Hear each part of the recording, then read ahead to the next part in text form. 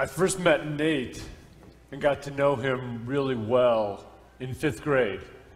And I really didn't like him because Nate was on the other team that I coached when I coached 5th grade football. And he was usually the running back, and he would pound the ball into us. And so he was kind of the enemy back then. And from 6th grade through senior year in high school, I had the opportunity to coach Nate for 7 years in football and got to know him really well. And last year, his senior year, we really got to know each other better because I worked a lot with Nate, and we did everything we could, and I'll admit this, and you'll find this hard to believe from me, but he and I did everything we could to antagonize the other coaches. Is that right? Yes, sir. Yeah, we did. And we enjoyed it. We had a good time with it. But it's been great to watch Nate grow up, to see him mature, to see him become a young man in Christ. And so for me, it's an honor and it's a privilege to be able to baptize Nate. Because I know that it's been a while ago that Nate confessed with his mouth that Jesus is Lord, and he believes in his heart that God raised Jesus from the dead.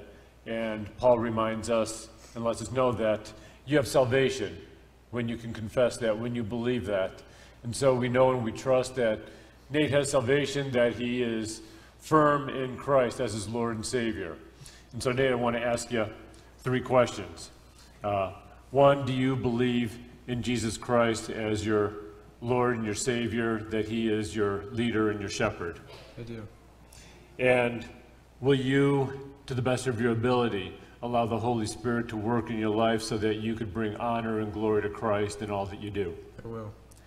And Nate, will you, as you go out into the world, as you go into the Air Force, as you go out into the world beyond that, will you do all that you could to spread the word of Christ, to show by the way you live your life, by your words, your deeds, that you belong to the family of Jesus Christ? I will.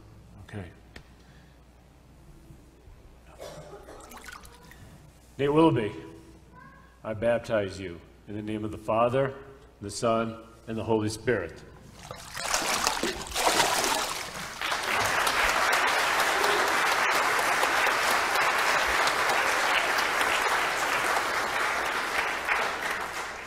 Would you pray with me?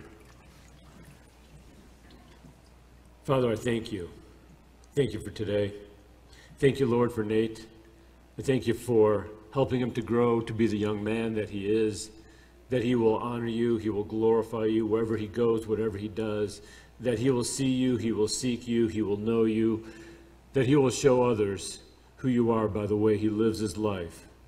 Father, I thank you for this day. I thank you, Lord, for the opportunity to baptize Nate, for the privilege and the honor. Lord, continue to bless Nate wherever he goes, in the Air Force, wherever he goes in life, that he knows who's first. He knows that you are first, Lord, and that he would do everything he can to serve you. We pray in the precious name of Jesus our Lord. Amen.